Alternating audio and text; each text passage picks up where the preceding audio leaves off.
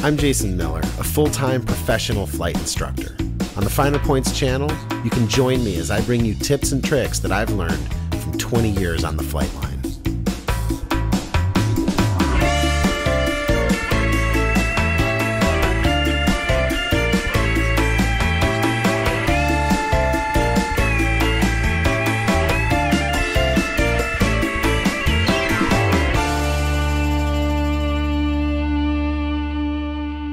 Hello aviators, welcome back to the Finer Points. Alright you guys, somebody recently sent me this video of a stall spin accident. That just is the kind of thing that as somebody who teaches flying as my career, this makes me want to pull my hair out.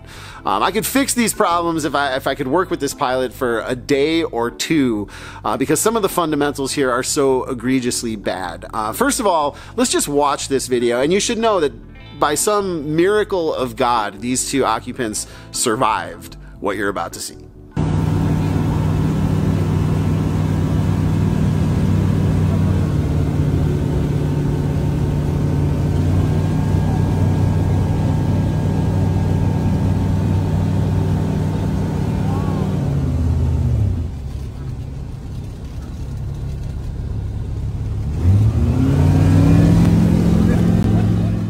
Alright, now if you were to ask me how to enter a spin, I would basically walk you through what you just saw in that video. The first thing he does wrong here, the first thing that contributes to what inevitably happens, is he pulls the power to idle. Okay, you can see that happen right here.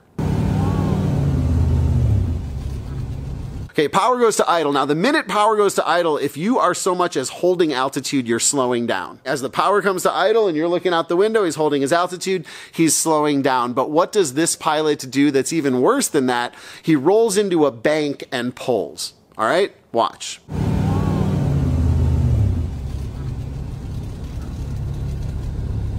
Okay, now anytime you are in a bank in an airplane, if the wings are not level and you pull, you're going to experience some amount of overbanking tendency. Now, most pilots correct this overbanking tendency subconsciously, right? They're looking out the window or they're looking out the window and they just see the aircraft start to roll, so they don't even know they're doing it, but they tend to stop that from happening, because no one wants to be upside down. And they tend to do that in the way that they know most readily, which is with aileron. Now you're cross-controlled, right? You're in this bank, you're opposite aileron, you're about to see a left yaw come in, but when you put opposite aileron in like that, you increase the drag on the lower wing.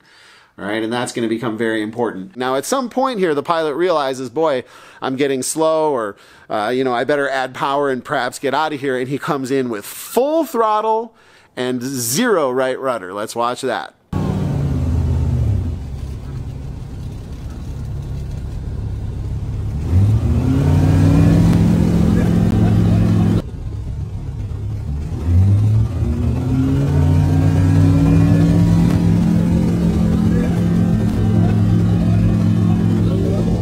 There it is, full throttle, zero right rudder. He does not correct for that spiraling slipstream that wraps around the aircraft, hits the tail, yaws him left, and the aircraft rolls toward the wing that stalls first.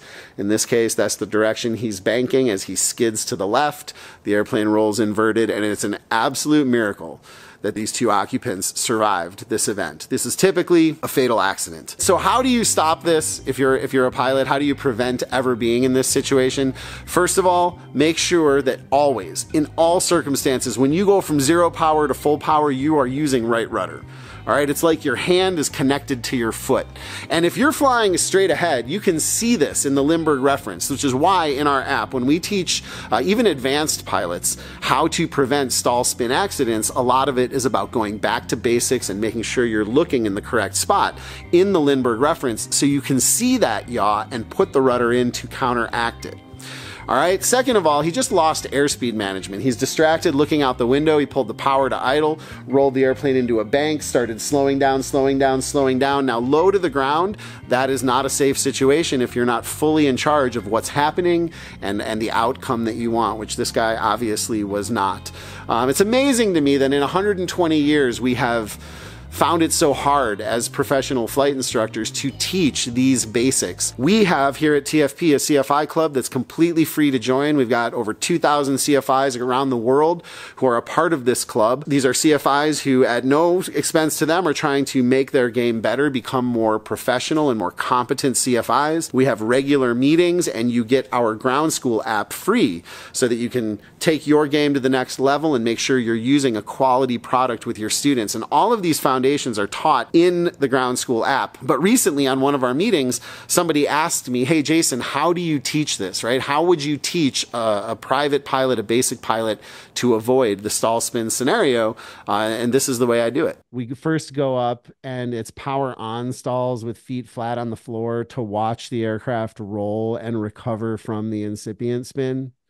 So it's part of there's, the first thing that the students see is a fully demoed spin. And that's more like a demo day. You can't really swallow the whole thing.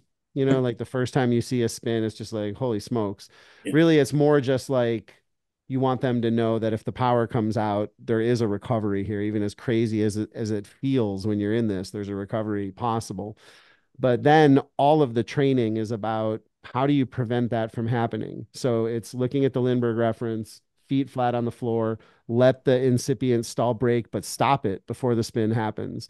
Once a student can stop the incipient spin from happening, I feel like they're good to go solo. Like they know where to look.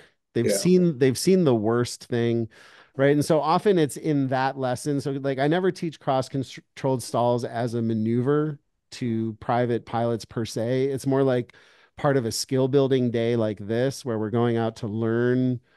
You're close to solo. We think you're getting ready to solo. You've seen the power on, power off stalls. We've done a bunch of stall exercises, but now we want to see, like, do you really understand what's going on here? And can you really get out of a bad situation?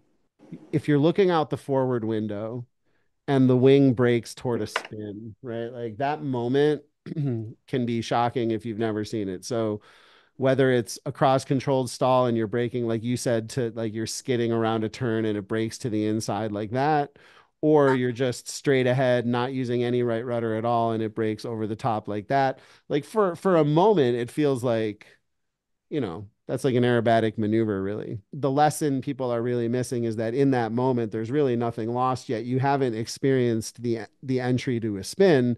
This is just the potential, very, very imminent potential for a spin to result. What I want to teach students is to recognize the onset of that and prevent it from happening with forward elevator and opposite rudder, getting the power out, forward elevator, opposite rudder.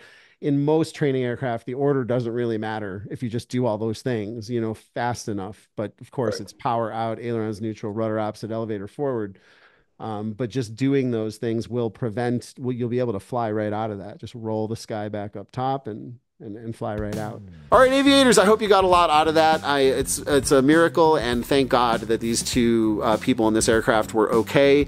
Please let this be a shot across the bow. If you are not solid on your foundation, if you don't have the fundamentals down, come grab a free trial of the Ground School app. Make sure you go through all of our tap target evaluations and confirm that you're looking in the right spot in the airplane. Leave a comment below if there's a video you'd like to see. Please hit the like button, subscribe to the channel, and hit that little alert bell so you get notified of uploads. But most importantly, until I see you again, be safe and fly your best.